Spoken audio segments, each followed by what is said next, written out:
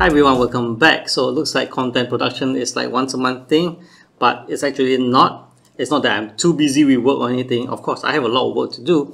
However, there's something else that's stopping me from producing content, and it's a very dangerous thing. I won't tell you what it is now, but do subscribe to my channel and you get to know it soon. Now, back to this. This is the ASRock Z690 PG Riptide motherboard for the Intel 12th generation processor. This board retails at just about RM1000 and it works well even with my Intel Core i9 12900K. Yes, mine, I bought it. So this 12900K with me, I've managed to overclock to 5.2 GHz on this board and it did not fail. So this is the good stuff about this board. RM1000-ish, so it will work great for Core i5K models and Core i7K models. And if you are like me wanting to push the Core i9, yes, it will do it as well. So without further ado, let's dive into the details of this board.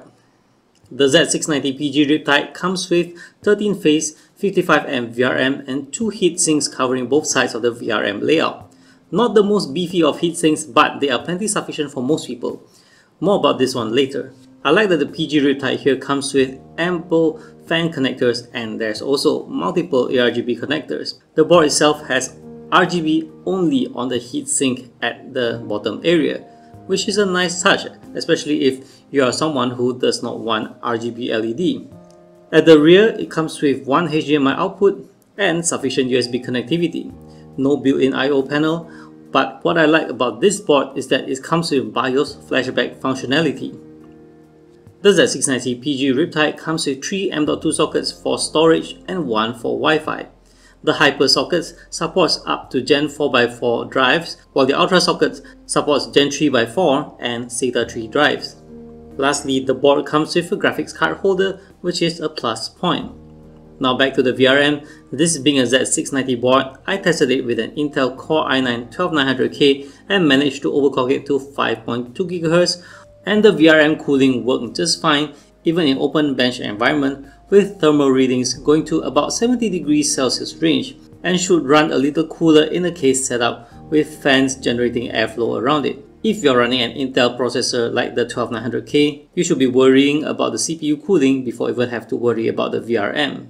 So yeah, based on what I've shared to you, I guess you know my verdict.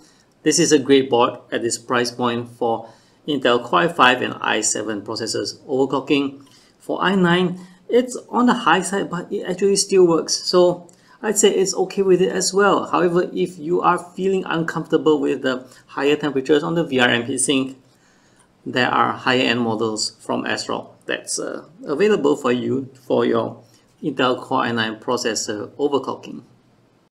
That's all from me for this one.